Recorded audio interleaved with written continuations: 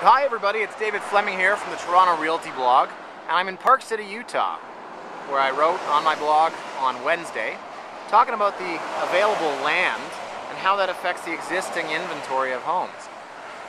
Now if you look over here, you can see in the distance there, that's the ski jump, where they had the 2002 Salt Lake Winter Olympics. I'm sure some Swede or Nord of some type jumped about 9 million feet on there.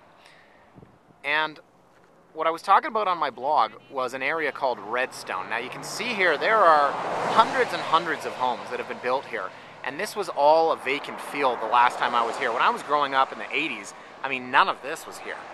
So the point I was making on my blog on Wednesday was that with all of these homes here, and you see a jogger with his shirt off, that's nice, and a lady walking a couple dogs. This entire area here is completely built up. You've got family homes, you've probably got summer homes, and the price of this real estate was skyrocketing for the longest time.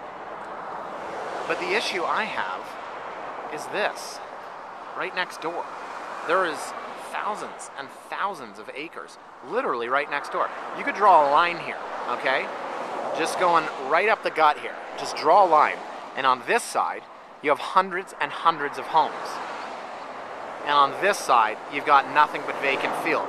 So the question that I was asking is, how is it possible that a real estate speculator can go and purchase a home in here and really truly think that sky is the limit when there's all this land to be built on? And this is the difference that I was saying between, you know, an area like Park City, Utah, and an area like Toronto, is that if this is, let's say, Leaside, you don't go right outside of Leaside and see thousands and thousands of acres. Or if this is Forest Hill or Leslieville or any area really of Toronto real estate, there is no vacant land.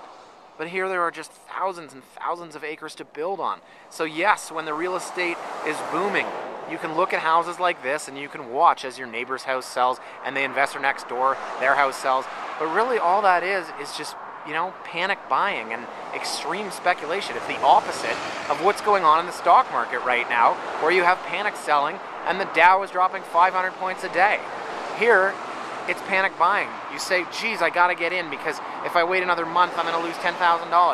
Well, guess what? When the buying stops and the speculation goes elsewhere, all that's left is vacant land, and somebody's gonna build thousands of houses here. And hopefully you won't be left holding a half dozen houses here.